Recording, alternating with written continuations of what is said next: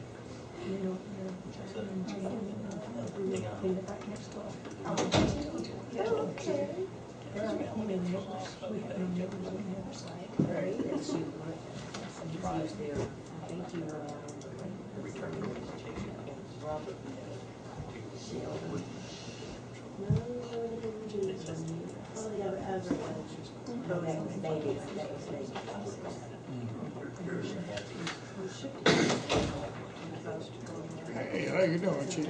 I'm good, you? Oh, I'm hanging in there. Enjoying this weather since we get all that rain? Oh, yeah. Those weeds are growing. The grass died last year. Just weeds died. Yeah.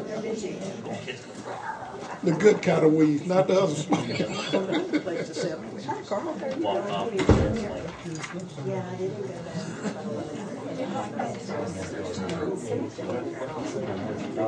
go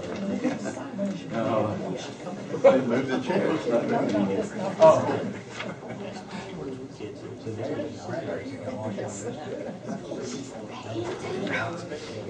calling, I'm going out there. 2 weeks.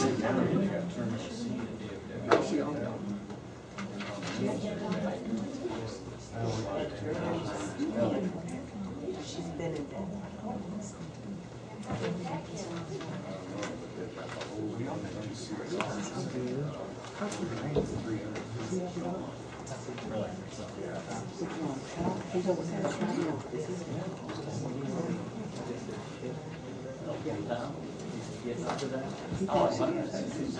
He's got to have this X-ray before they can tell if his bones are healed. I hope so too. Now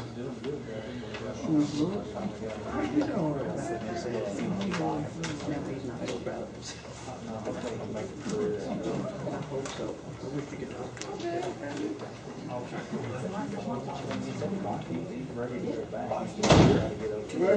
Yeah, that's what he said. I was talking to him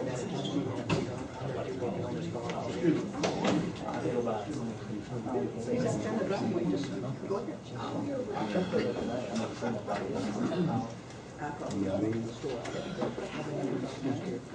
3 months. So,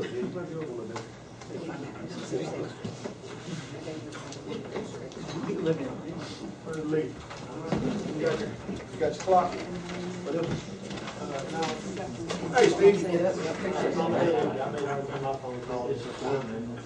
What time did your homeowners association meet on Thursday? 7 o'clock.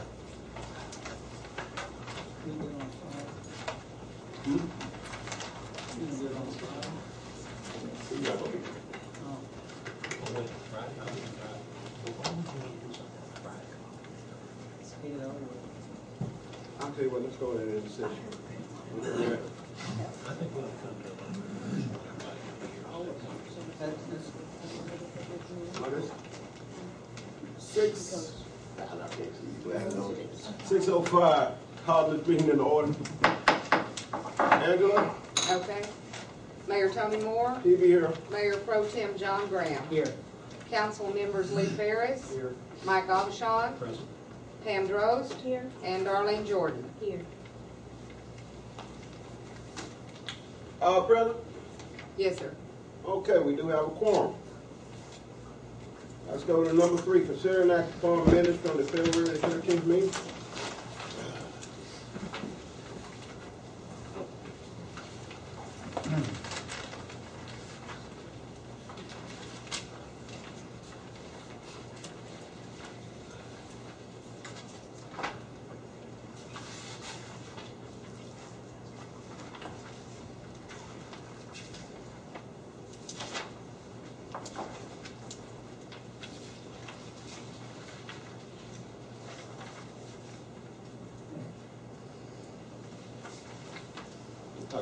Hey, Commissioner. All right. Did you want to have anything to say, or I didn't know you were coming. Didn't mean to skip over you, but Oh, that's fine. No, I figured that we were going to talk about the interlocal agreement, so I'd be here to answer any questions that you might have. the one that we did or the one that we're possibly going to do? Both? Come.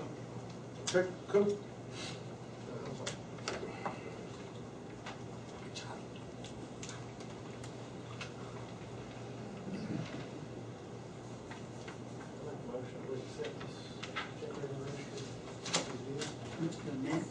Minutes? Okay, and there's been motion by Lee and second by Ms. Drost to accept the minutes from the meetings and other questions. Questions, all in favor? Unanimous, Angela. All right. Consider check written register for the month of February. On 16 and 48. We have two different things. Huh? Get two PC warehouse. Right. Yeah, that's Doug. That's Doug, right? Yes, that is Doug. Doug's the guy who put all our computers together. He sometimes remotes in and does work, updates, What was that all other kind number, of stuff. 40? 16 and 48. Yes. So these software upgrades? Well, I've got the invoices right here.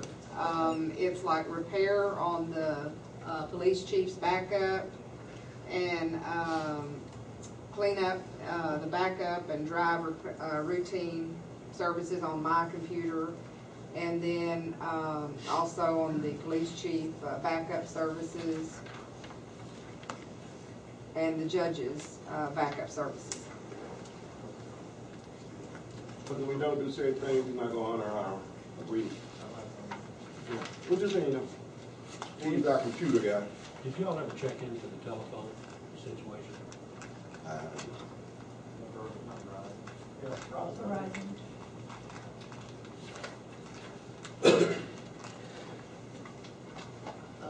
Number 20. Carl, when I called on that Verizon, and we couldn't get a fax. Oh, you, They told us we couldn't have a fax. well, no, you mean for private line? Number 26. Uh-huh. Police supplies. I got a fax. That was, Texas Local Government Code 2012 pamphlets for the police department. I know it's $100 a month cheaper. Was the city reimbursed for that expenditure? No, Is that something the city's supposed to pay for? What number are you on? number 26. I didn't know if that would come out of the, I guess it can't come out of the municipal. That book probably went to the municipal court, I don't know. You think that did go to municipal court, Ray? I don't know which one it was. Texas Local Government Code 2012 pamphlets? This just says. I did not receive that. That's a government code, I think that went to the, This just says is West it, police it's a supplies. city or somebody? $157. Yeah, because it was to It's the new police update department. book, it's a government code book. Maybe in the mayor's office. I don't know. We need to check that, because I thought, it did go, I thought, to the police department, but we can Or check. so, I don't know, maybe Shalina's desk, I don't know. What is it, an invoice? It's a book, it's the government code book, it's the new 2012 edition. Oh. So, Angela, on Jackie picking us those animals, Uh-huh. is there 2 on here or is there more? Just 2? Yeah, just 2. Okay, now how many animals was that? Okay, on number 35, she picked up 1 puppy. Okay. On number 37, she picked up 3. It's a pretty good break, picking up 3 of them. Yeah. Or a little bit of a break, I should say. Well, compared to where they were, what those the ones up Kilo Land or somewhere? Did you pick them up? Those are the one in Briarwood Bay. Broward Bay? Okay. No, it was a Kilo Land, and she just took it up on her own notion to pick up that time, and we told her don't do that again. Oh, I don't know about that one. Yeah. I mean, I don't know, you tell me. I tell you what, She charges us to pick up the dog, and then she turns around and sells them. who cares? I'm like, no, I'm thinking, Oh, we got a good deal going on, but you know what, I was just thinking of these expenditures the city puts out. One thing I didn't see in these regulations here, I didn't see any fines in there for dogs being dumped off, and they are being dumped off. I wish we could put that in there. Yeah, but I'll forget it by then. Yeah. And every now and then you can catch it. You're up at midnight. okay, well, now let's don't go to ordinances yet, let's finish that. Number 9, GoDaddy.com domain name. Yeah. What domain name are we talking about? What are we paying on here? That was for the city, the court, police, and fire department. That was for 4 domain names for a year.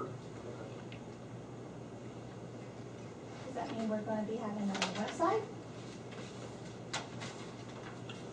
It's a possibility. I'm decided to. I think that'd be an excellent idea. We're not even going there right now. We got a good I'm meeting just telling you, I going. think it would be a great idea to do that. No idea. Gotta find a third party to maintain it. Absolutely. Yeah. I don't have a problem with check register. Okay, I do want to, Oh, I'm sorry, 45 through 49 should have been dated March the 1st. That was my mistake. I just wanted y'all to know that those are actually For the next month? March 1st bills. And so I didn't date them the correct date, so they're showing up on this check register. Yeah, they have to be too quick, huh? Yeah. Did you have I just, I was Other than number 20, what was it, where are we on that one? 26, Uh-huh. I would like to make a motion to accept the, I still have a question, that's fine. if you don't mind. On the, there's a deposit from Southside for Mhm. 6,000. Where is that money? What is that money? Which item? What number? Where you at? It's me, number 12. 12. 12. That was the money from Southside that I deposited into the general fund to pay the bills. But I mean, is the money that's in Southside, where did that money come from? That actually came from what was that $7,000 come from, man? Was it a rebate or what was it? Who paid off the taxes? I would have to look back on that to make sure. I don't want to tell you wrong. Yeah, Wasn't it Trinity Valley? It might have been. It might have been. It's like once a year they It was a give. franchise? Yeah, it's a franchise type thing, yeah. So I took the money, I put it in Southside, and we needed it to pay bills, so I put it in the general fund.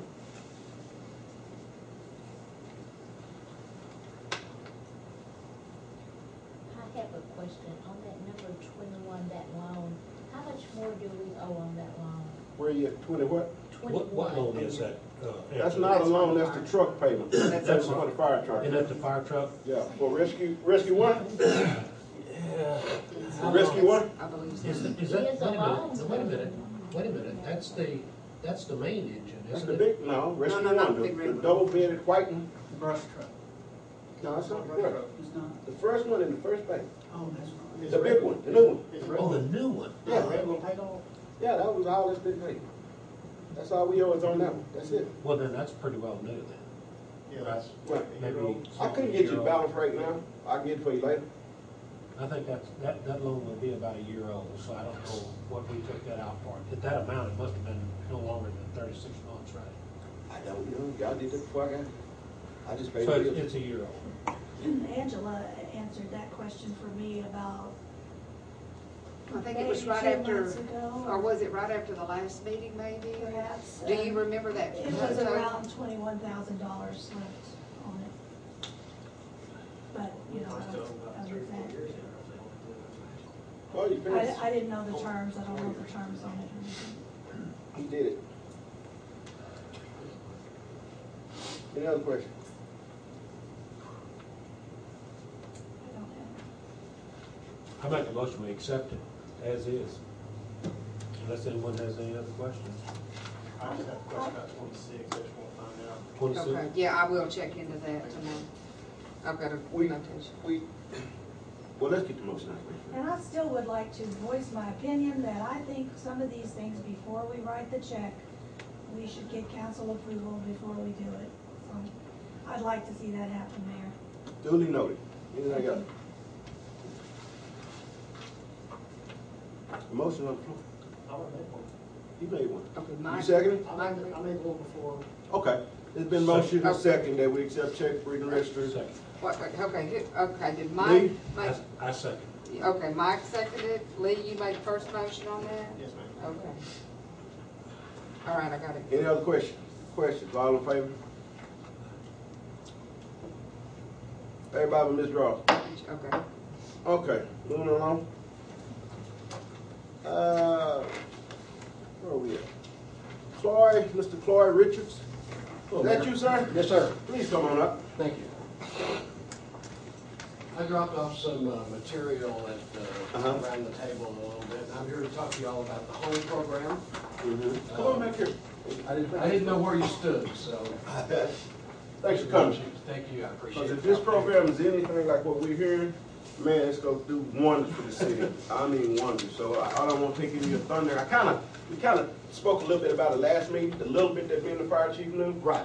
So we could have been in left field, so he just straightened it up. And I was doing a home presentation at Wolf I Center heard that night. I heard, yeah. And we've got a current project going in Berryville right now. Right. And I'm speaking with Frankston Economic Development Corporation in April. Right. A project over there.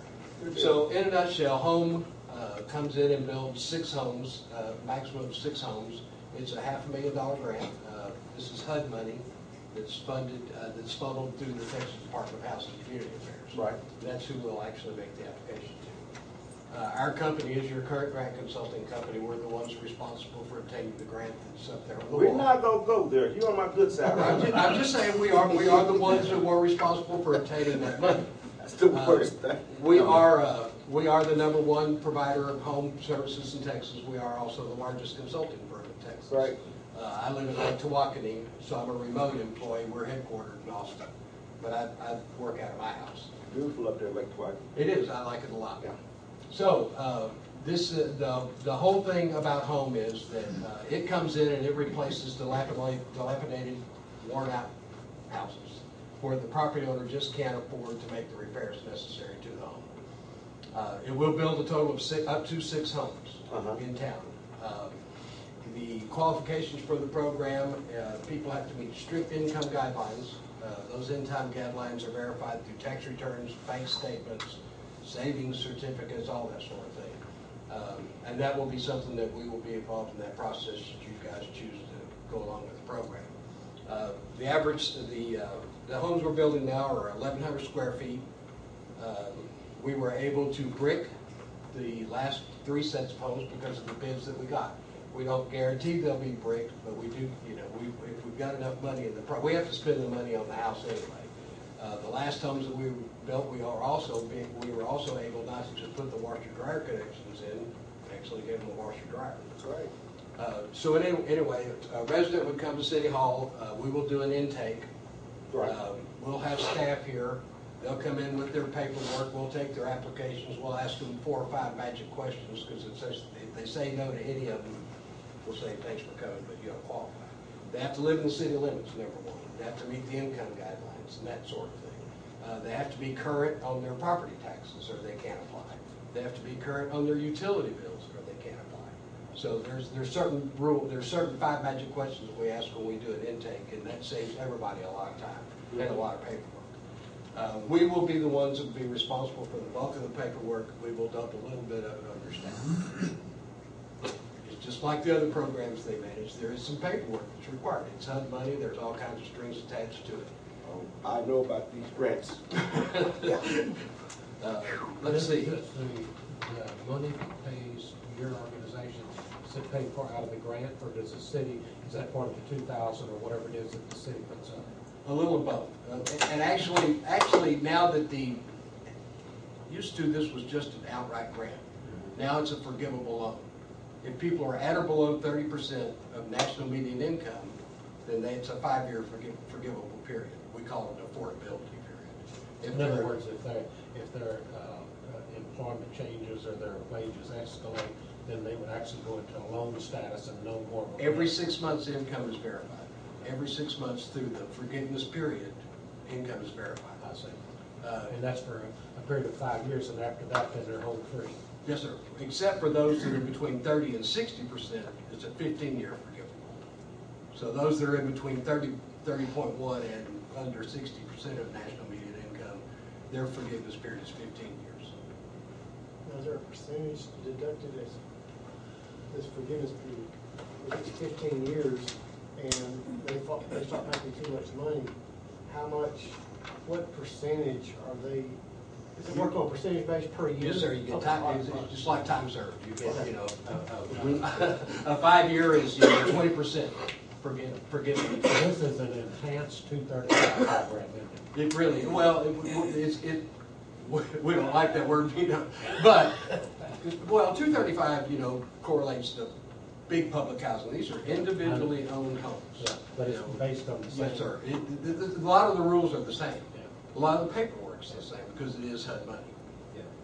So the bottom line is that people would come up here, I guess you'd set up a station or something, and someone would come up here and apply. Right. We would put notices in the newspaper. We would work with community groups. Churches are usually a real good.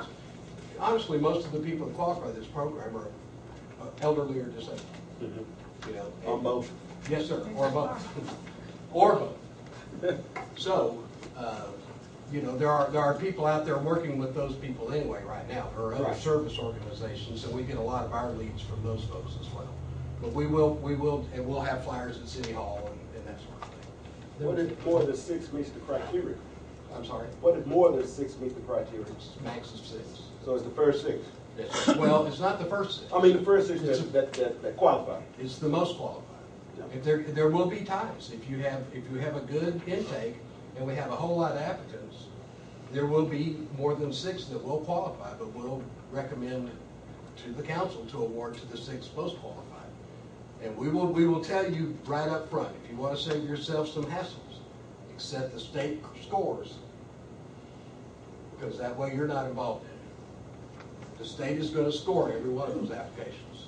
But it'll be left up to the council to determine who's going to actually. You have to award them, yes, sir. The council has to award the So I put that monkey on your back. This question popped up the last time. I don't think there was really any clarification on it. Even though that the city council actually calls the last shot on that once you've determined who qualifies and so forth, it wasn't made clear to me. Like some people said, well, the city could put up whatever it was for $2,000. I'm not sure. Well, but it doesn't necessarily have to come from the city. In other words, if a church organization had a member that would qualify for this program, that church could put up that money, correct? Yes, sir. I like that. And your economic development corporation can legally, you can, if you read the 4B sales tax law, it says supported public housing. Even though this isn't public housing, how you think of it, it's still income-sensitive housing. Well, I like the idea that just any organization could put that money up. Right. Are there any matching funds Yes, ma'am. The maximum the program can cost you is $12,000 cash. For the five. For the six. For the 6 homes. Okay.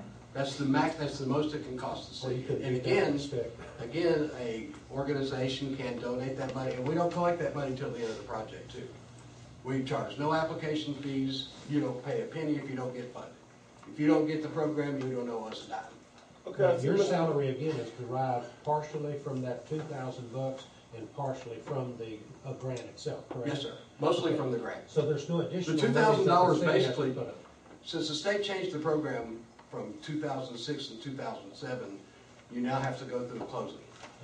So you've got the title, you've got just the, you've got the normal closing costs that you would have in any kind of a program. And lo and behold, when they changed the rules, guess what? They didn't change the funding. Imagine that. You got a question? Does the funding cover the demolition of existing structures? It covers of that house. Of that house, yeah. Yes, sir. And the bad news for the resident though is that they got to find a place to live during the construction period. How long is this construction period? We try to say 90 days, as we hope for. Sometimes it's 120. There will be these guys that build these homes follow this program around the state. They build 5 at a time or 6 at a time. So it used to be 5. I'm stuck on that number now. But they go around and follow the program, and they'll have a crew that comes in and does 6 slabs. They'll have they just keep it rolling. Well, since this is the same crew, how were they able to justify bricking and buying appliances for this house when in another area they weren't? Was that because of the materials cost?